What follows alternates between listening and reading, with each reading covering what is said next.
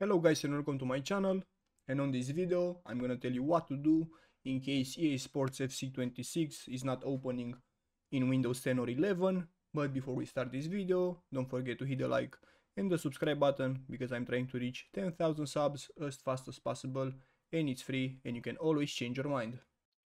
So first of all, open the search bar and search for percentage updata percentage, and on here you have to find the EA folder and open it and delete everything that's inside the EA folder.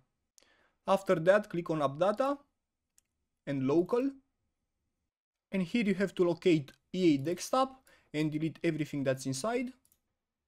And then you have to locate EA Sports FC 26, open it and delete everything that's inside apart from data, because this is where your career is going to be saved. After you did that, you have to check if your Windows updates are up to date. For that, open search and search for update. And here press check for update. And you have to make sure that your graphics card is up to date. To do that, open NVIDIA app or AMD app and go to drivers and update available and press download.